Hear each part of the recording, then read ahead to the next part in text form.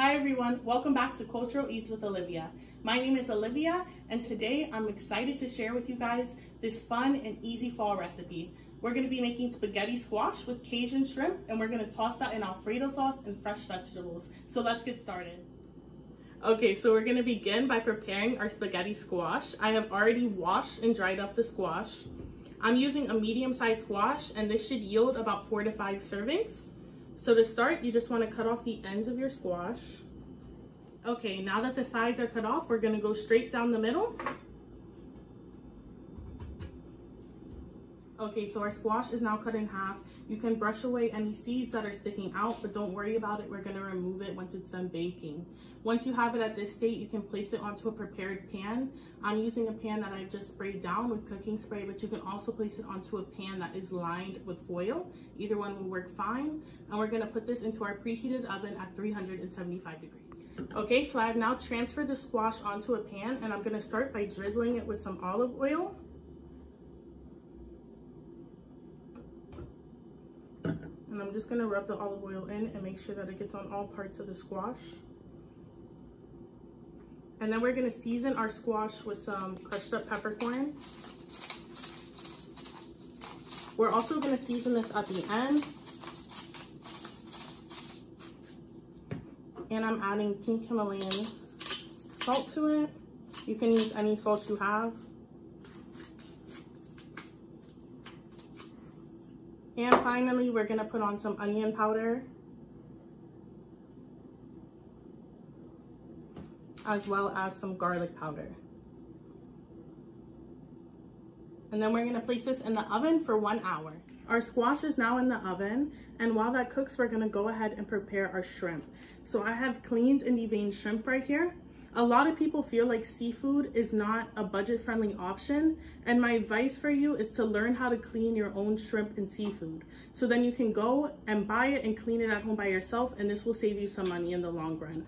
So let's go ahead and head over to the stove and season our shrimp. We're also going to be adding in some fresh veggies into this dish. We're going to be using cherry tomatoes and baby greens. You can use any type of greens that you have on hand. Spinach works really well in this dish. And what we're going to do is we're just going to chop our tomatoes in half and roughly chop up the greens.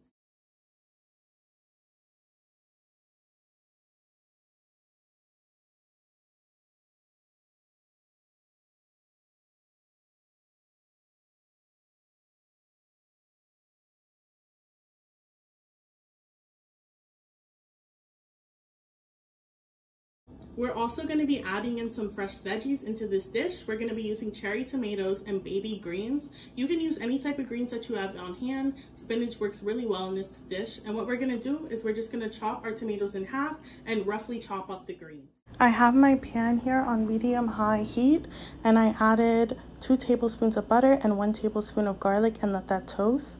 I then went ahead and added our prepared shrimp. I gave that a second to warm through, and then I seasoned our shrimp. I seasoned the shrimp today with Tony's smoked paprika, salt, pepper, garlic powder, a little bit of onion powder, and Italian seasoning, and then I mixed that all up and made sure that all the seasonings were well combined with the shrimp. After our shrimp was completely seasoned, I added a little bit more olive oil to the pan, and then I added in our chopped up greens and cherry tomatoes. And you just want to completely combine this with the shrimp, and then you're going to leave it alone for about 5 minutes so that your greens have time to sweat.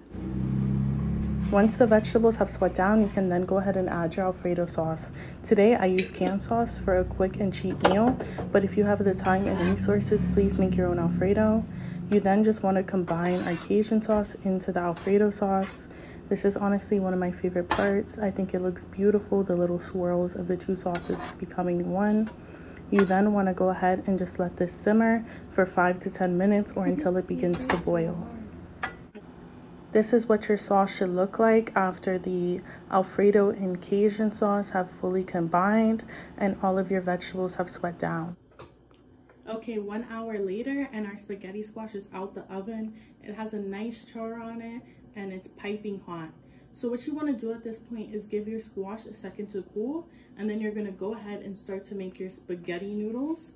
And to make your noodles, you're just going to take your fork and you're going to run it across the squash. So you're going to start by taking your fork and pulling it from the top of your squash to the middle. And this first layer is to remove the seed. So you're going to take that first layer and just discard it to the side. This is what your squash should look like after you have completely removed it from its shell. As you can see, it mimics noodles. You then just want to place your spaghetti squash into the Alfredo that we made with the shrimp. And then you're going to combine the spaghetti squash with the sauce. You want to be really careful when you do this. Just gently fold the sauce over the spaghetti. The squash is very sensitive, so if you go and you mix it too hard, you'll end up breaking all of your little spaghetti pieces. So just be gentle. Once you have it fully combined, this is what it should look like. The dish is now done. At this point, you can add any more seasonings that you feel necessary or cheese and serve. Thank you guys for cooking with me today. I hope you enjoyed this recipe, and if you choose to make it in your own home, please tag me and let me know how you made the dish your own. I look forward to cooking again with you soon.